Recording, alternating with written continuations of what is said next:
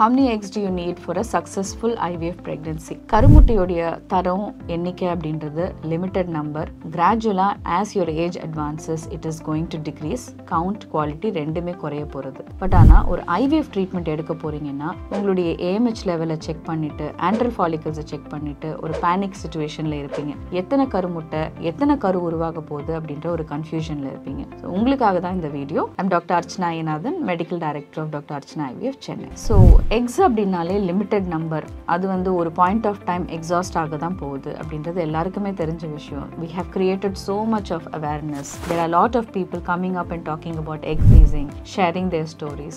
So egg உடைய importance எல்லாருக்குமே தெரிஞ்சது தான் இல்லையா? பட் என்னைக்கா இருந்தாலும் IVF ட்ரீட்மெண்ட் பண்ண போறீங்கன்றது டெசிஷன் எடுத்ததுக்கு அப்புறமா கருமுட்டை எத்தனை இருந்தா உங்களால வந்து கன்சீவ் ஆக முடியும் அப்படின்ற ஒரு क्वेश्चन இருக்கு இல்லையா? இதையும் தாண்டி ஒரு விஷயம் என்ன அப்படின்னா antral follicle count. அதாவது உங்க ஓவரீஸ்ல நம்ம எத்தனை ஃபாலிகல்ஸை உங்களுடைய ஸ்டிமுலேஷன் டே 2 அன்னைக்கு பார்க்குறோன்றது ரொம்ப முக்கியமான விஷயம். டே 2 அன்னைக்கு நம்ம எத்தனை கருமுட்டையை பார்க்குறோமோ அத்தனை கருமுட்டையை தான் நம்மளால வந்து ஸ்டிமுலேட் பண்ண முடியும். அதையும் தாண்டி இருக்கிற எக்ஸை வந்து நம்மளால ஸ்டிமுலேட் பண்ண முடியாது. We will get only what we see on our day 2 scan. So day 2 scanல for example right side ovariல 10 and left sideல வந்து 5 இருக்குன்னா டோட்டலா about 15 எக்ஸை தான் நம்மளால வந்து டார்கெட் பண்ண முடியும். இந்த கருமுட்டையை நம்ம ஈக்குவல் சைஸ்ல ஒரு ஈக்குவல் கோஹார்ட்ல கொண்டு வரதுக்கு தான் முயற்சி பண்றோம். ஏன்னா அந்த கோஹார்ட் சைஸ் அன்ஈவனா இருந்ததுன்னா அதுலயுமே மெச்சூரிட்டி ப்ராப்ளம்ஸ் வேரியட் மெச்சூரிட்டியில கருமுட்டை கிடைக்கிறதுக்கான வாய்ப்பு இருக்கு. If your age is less than 35 and உங்களுடைய ஆண்ட்ரல் ஃபாலிகல்ஸ் 10க்கும் கீழே இருக்கு அப்படின்னா ஏஜ் கம்மியா இருக்கிறதுனால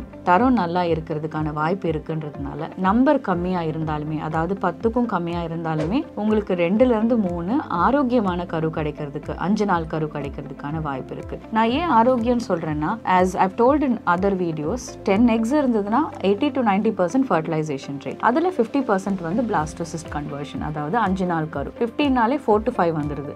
ஆனாலுமே 2 to 3 மட்டும்தான் அந்த 4ல இருந்து 5ல 2 to 3 மட்டும்தான் குரோமோசோமலி நார்மலா அனியூப்ளாய்டா ஆரோக்கியமா இருக்கிறதுக்கான வாய்ப்பு இருக்கு. That is why getting 2 to 3 blastocyst which will have an opportunity to make a live birth அதாவது ஒரு ஆரோக்கியமான குழந்தையா நம்ம கையில கிடைக்கிறதுக்கான வாய்ப்பு இருக்கிற கரு வந்து 2ல இருந்து 3 10 கருமுட்டையை நம்ம வந்து வெளியே எடுத்தோம்னா வரதுக்கு வாய்ப்பு இருக்கு. This is when your age is less than 35. If your age is more than 35 and the scenario is same, you have 10 antral follicles அப்படின்னு வச்சுக்கோங்க, then again your chance of having a normal or a healthy embryo அப்படின்னு பார்த்தீங்கன்னா day 5 embryo பார்த்தீங்கன்னா it may be 1 or 2 only because your age is higher. Age ஹையரா இருக்கும்போது நான் சொல்ற இந்த 10 antral follicle-யுமே நம்மளால எதிர்பார்க்க முடியாது. ஸோ antral follicle-ன்றது கொஞ்சம் வேரியபிளான நம்பரா தான் இருக்கு. It is not actually age dependent. It is actually recruitment based இருக்கிற விஷயம்.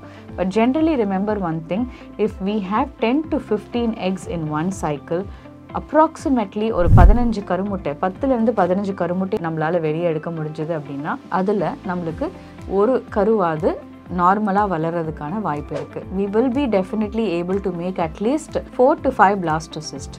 பட் இதுல லைவ் பர்த் வரதுக்கான வாய்ப்பு 20 to 30% of the எம்பிரியோஸ், that is 4 to 5. 2ல இருந்து 3 ஆரோக்கியமா இருக்கிறதுக்கு வாய்ப்பு இருக்குன்றது நல்லா புரிஞ்சுக்கோங்க. So our aim should be always 10 to 15 eggs. Say for example உங்களுக்கு ஃபர்ஸ்ட் சைக்கிளில் வந்து இந்த 10ல இருந்து 15 கருமுட்டை கிடைக்கல அப்படின்னா என்ன பண்றது அப்படின்னா don't loose hope. You can definitely go for pooling of X, அதாவது பூலிங் ஆஃப் எம்பிரியோஸ்ன்னு சொல்லுவோம். அடுத்து ஒரு ஸ்டிமுலேஷன் பண்ணிட்டு அடுத்து வர சைக்கிளில் இருக்கிற ரெக்ரூட்மெண்ட்ல கருமுட்டையை எடுத்து கரு உருவாக்கி இந்த 2 சைடில் 2 பக்கம் ஸ்டிமுலேஷன்ல உருவான கருவை வந்து நீங்க சேகரிச்சு அதுல இருக்கிற நல்ல எம்பிரியோஸை நீங்க ட்ரான்ஸ்ஃபர் பண்ணிக்கிறதுக்கான வாய்ப்பு இருக்கு. 10ல இருந்து 15 கருமுட்டை இருந்ததுன்னா அதுல 50% வரும்போது 7 பிளாஸ்டோசிஸ்ட், அந்த 7ல 50% 2 to 3 வந்து ஆரோக்கியமான கரு கிடைக்கிறதுக்கான வாய்ப்பு இருக்கு. அது ஒரு லைவ் பர்த்தா மாறுறதுக்கான வாய்ப்புமே ரொம்ப ரொம்ப அதிகம் அப்படின்றதுனால aim for that first. Aim for having at least 2 to 3 good euploid embryos in your IVF cycles. இத பத்தின வேற டவுட்ஸ் ஏதாவது இருந்ததுன்னா please leave it in the comment section. You can even contact us over the phone or you can just walk into our center to understand more about IVF cycles.